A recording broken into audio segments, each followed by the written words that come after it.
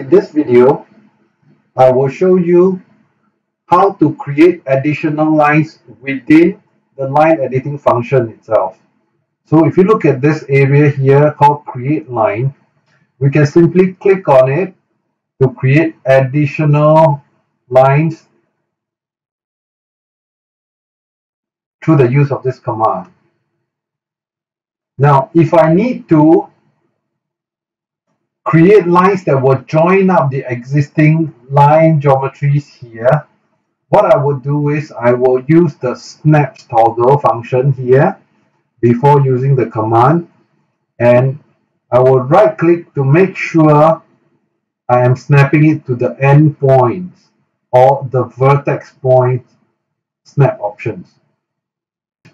And then with this, once you mouse over using the create line command, you will find that right now the points will be highlighted. We can then create the points this way. You will also notice that the well vertex option will come out. I will explain this later. So at this point right now, we will put no. All right, we can continue to just join them up. And then I will right click to finish the command this way.